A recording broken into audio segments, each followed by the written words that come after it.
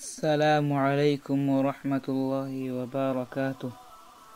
Today I'll be speaking about a topic that is very close to my heart, and that is the liberation of women in Islam. Now you may be asking, why is this topic so close to my heart?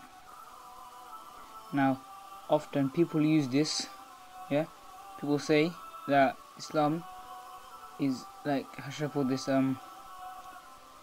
not allowing women to actually interact with the world. Actually what Islam is doing is actually the opposite,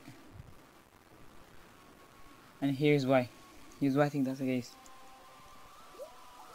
It's because of the fact that prior to Islam, women would actually be used as male toys to play with, as in, like, they do them for their own pleasure. Back in the Arab times, they would use the slave girls to dance and do all sorts of things with them, all sorts of haram things, sorts. Islam came, and each of these women became Muslims. They all had certain rights. Islam gave them rights. Each of these rights, involve a woman being protected. One of the things which I find very sad, which is very, very sad, in feminist groups, is that they're not addressing them much enough, is the fact of the, how should I put this, they were like, woman right, but they're not really looking at the part, by doing this, by making women wear less clothing, even less clothing, what they're doing is basically turning woman, into a male pleasure.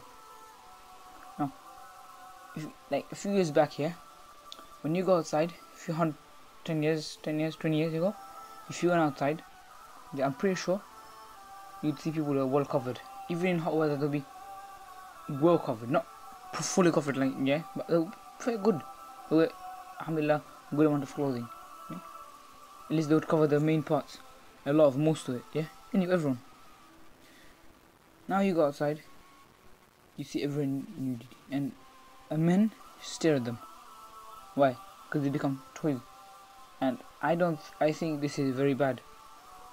When Islam just protects a woman in all ways, in every single way, possible, protects and saves. One thing which I would like to address here is the makeup. That last week, I think a few weeks back, I watched a video, of a sister how a sister converted to Islam, and it's actually very interesting to see the fact that this sister, before she became Muslim, she spent hours in her house before leaving the house. Hours, 1-2 hours, just putting makeup on, just to choose a dress, right? And she felt like, how should I put this, encaged, because she was in her, when she was explaining how she converted to Islam, she explains that she would stay hours and hours, and when she would go out, people would just stare at her and do all sorts of things, and I feel that's the sad thing, because you don't want, how many of us would like to just be stared at? You go outside and all you've been doing is just being stared at, by the way, because you're wearing something a bit provocative, I would say, provocative, very.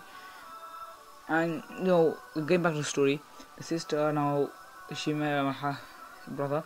She started learning more and more, and when she became Muslim, alhamdulillah, she says that she didn't feel that necessity, she didn't feel that urge to wear something to please anyone. She didn't feel that urge to put 50 layers of makeup. She didn't feel anything. All she had to do was put on her burqa, put on niqab, and done, finished.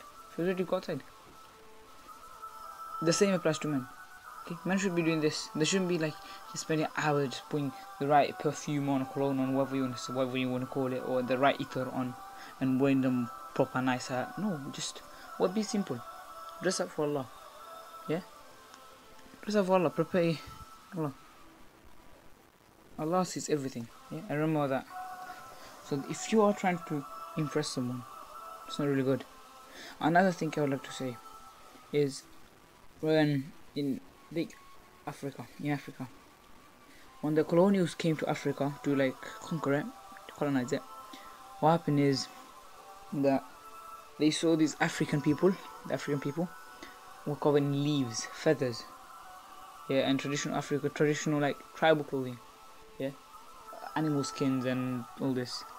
And what they say to them is, you are in the past. What is it? Or do they say to them, you are in the past? Why? Because what they were wearing is like something they would wear in Stone Ages. So they said, cover yourselves. They gave them clothing. They're wearing. Now what they say to them, if you go, like, you are in the past. Why? You are in the past. They're taking clothing away from them now. Like, I'm saying to them, by taking away clothing, are they progressing towards the future? Or are they progressing towards the past? Because towards the past, I'm 100% sure, right, that at the time they didn't have as much clothing, right? So what's this? Why are people like to wear less? Why? Islam is very strict in what he wears, and in the fact that what women should do as well. Okay, you should be wearing something modest. You shouldn't be showing off your legs or whatever, your body, because you shouldn't be doing that. It's very bad. Number one. Number two, increases the chance of rape. I'm sorry, but I have to say straightforward. Increases the amount of chances of rape or being raped. And by doing so, by wearing a burqa, if a woman wears a burqa, covers her face, not only she's being protected by rape, but she's also seen as a person. Rather, she's like judged as a person, by her character, by her, how she talks, how she speaks, how she walks, how she does things, not by just her looks. Because if you judge someone just how they look, it's not really good. Like, imagine, let me give you an example. Yeah, this is a common example. If a black person, suppose, let's put 3 people in line. It's an example of 3 people. We've got a black person, we've got a white person, we've got a black person that's covered. Yeah. When they go, that's covered obviously in clothing. Yeah. When they go to a interview and they talk, who's likely to be most discriminated? Black, of course. Yeah. He's likely to be the most discriminated. Right? The white will get a job easily. But now when it's the covered person's turn, what happen is they look at his skills, they look at what he has. Yeah, they don't just look at his looks. No, they look at his skill set, like they look at his way of talking, they look at his way of doing things. And that's exactly what they do. They wouldn't do that to the white, they wouldn't do the black. So now to my sisters out there, stay covered and wear something halal, and wear to please Allah, not to please any men. Fine, you may wear something to show off your beauty to your husband, fine, but wear, if you got time, wear to please Allah. Be dress up to please Allah.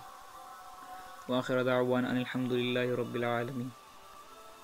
Please share, like and subscribe.